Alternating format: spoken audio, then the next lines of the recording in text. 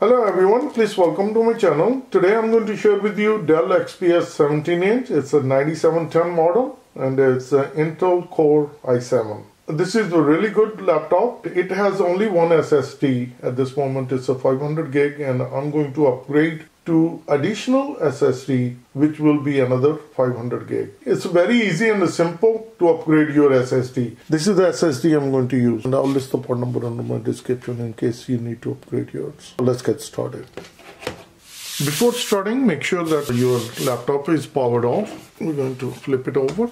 So we're going to use T5. We're going to open all these screws. 1, 2, 3, 4, 5, 6, 7, 8. Make sure that these are tiny screws, don't lose them. Once we remove all these 8 screws, now we're going to pry it open from this end. As you can see, this area. So we're going to use this pry tool and we're going to put it right in here. Just slide through, just like this. See, the gap appears. And we're going to go all the way around like this. Pry tool just like this. As you can see, all the tabs are keep opening. See? It pries open just like that. So just be careful.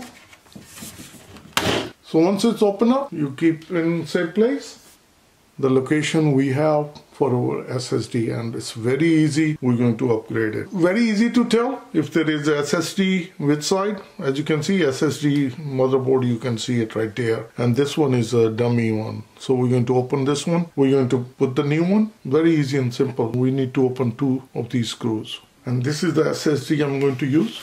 So I'm going to open it.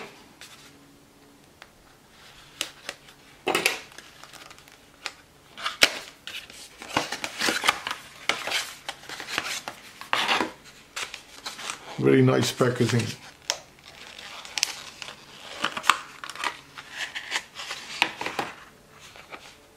This is our SSD. Now we're going to open it.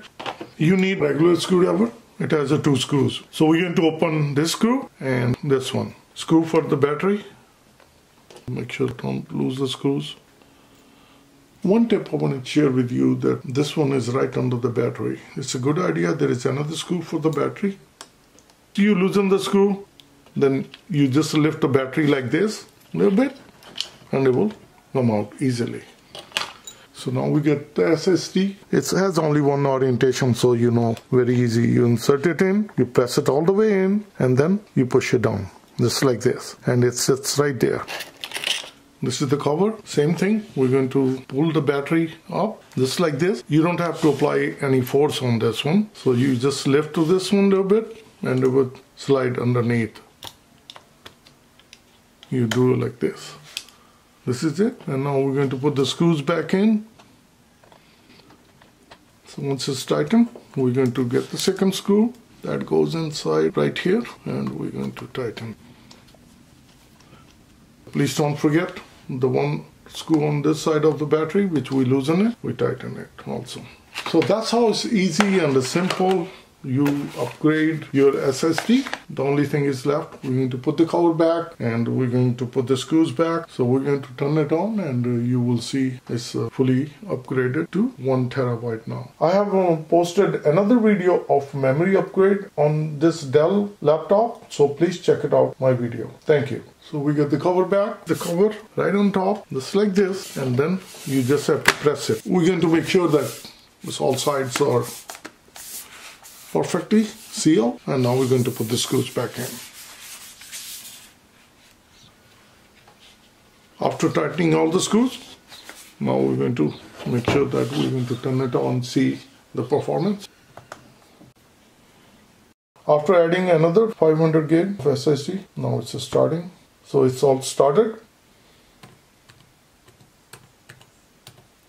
So it's working beautiful. After adding the second SSD, and as you can see, we are looking under the drive. This PC shows only 1 drive. We need to initialize the disk, and I'll show you how to do it. Open the disk management.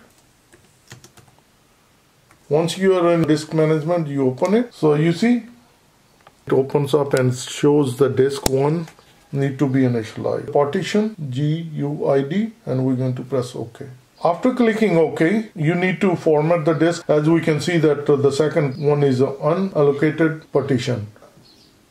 And we're going to right click, press new simple volume, and we're going to say next. Keep doing next until it's finished.